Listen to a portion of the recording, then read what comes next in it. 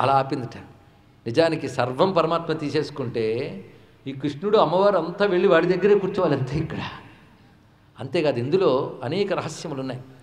ఒక వ్యక్తి విశ్వం నుంచి ఎన్నో తీసుకుంటూ ఉంటాడు. తీసుకున్న ప్రతివాడికి ఇవ్వవలసిన బాధ్యత ఉంటుంది.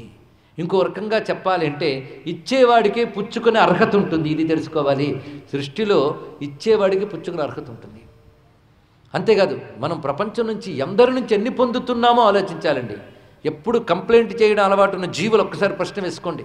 నాకేమిచ్చారు, ఎవరిచ్చారు అని కంప్లైంట్ చేస్తూ ఉంటారే, ఆ ధోరణి మార్చుకుని నాకు అందరూ ఏమిస్తున్నారో ఆలోచిస్తే వాళ్ళకి నేనేమిస్తున్నాను ఏడుపు వస్తుందండి. ఇది తెలుసుకోండి. ఇక్కడ ఎందరి వల్ల మనం బ్రతుకుతున్నాం ప్రపంచంలో, వాళ్ళ రుణం తీర్చుకోవడానికి బ్రతుకు సరిపోదు.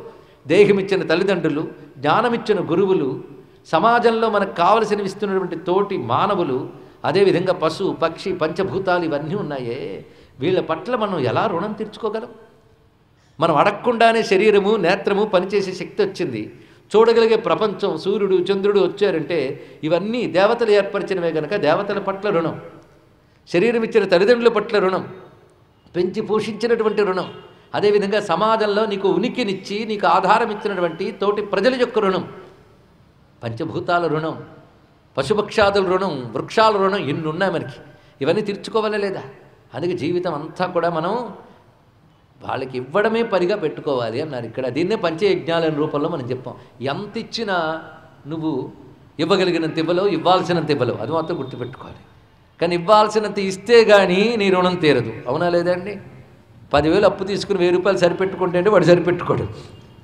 కానీ లోకంలో మన జీవితం అంతా ఖర్చు చేసినా కూడా ఇన్ని పొందుతున్న వాళ్ళకి తిరిగి మనం తీర్చగలమా ఆలోచించండి. వల్ల కాదని ప్రతివాడు ఒప్పుకుంటాడు కదా. అప్పుడు ఏం చేయాలంటే విశ్వానికి నువ్వు చెయ్యగలిగినంత చెయ్యి. అదే సమయంలో చేస్తున్నదంతా విశ్వరూపుడిని విష్ణువుని ఉద్దేశంలో పెట్టుకు చెయ్యి. అప్పుడు విశ్వమే ఆయన శరీరం కనుక ఆయన శరీరంలోకి ఏది వెళ్ళిందో అది నువ్వు ఎవడికి ఎక్కడికి చేర్చాలో అతడే చేర్చుతాడు. విశ్వశరీరుడు ఏంటువంటి వాడు. దానితో నువ్వు పూర్తిగా రుణం నుంచి మోచనం పొందగలవు. అది విశ్వశరీరుడికి సమర్పిస్తే విశ్వానికి ఇచ్చినట్లే. చెట్టు కొమ్మల్లో పళ్ళు కావాలంటే మొక్క మూలంలో నీళ్ళు ఎలా పోయాలో పరమాత్మకి సమర్పిస్తే ప్రపంచానికి సమర్పించినట్లే. అందుకు